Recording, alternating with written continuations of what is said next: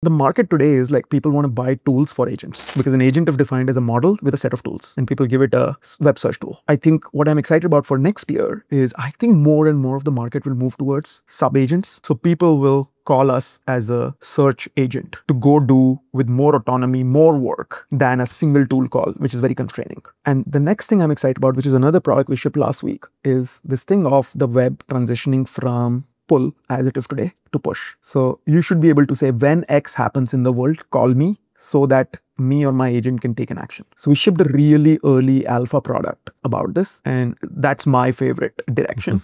Now we will see when it becomes good enough to be useful in very real enterprise use cases. So you could tell Imad, like anytime like someone updates their profile to like founder or something and he's like calling them, it's like, hey, you should set up a Mercury account. Exactly. So I think like when something changes in the world as visible on the open web that is actionable for me, call me. That's the whole point of that product.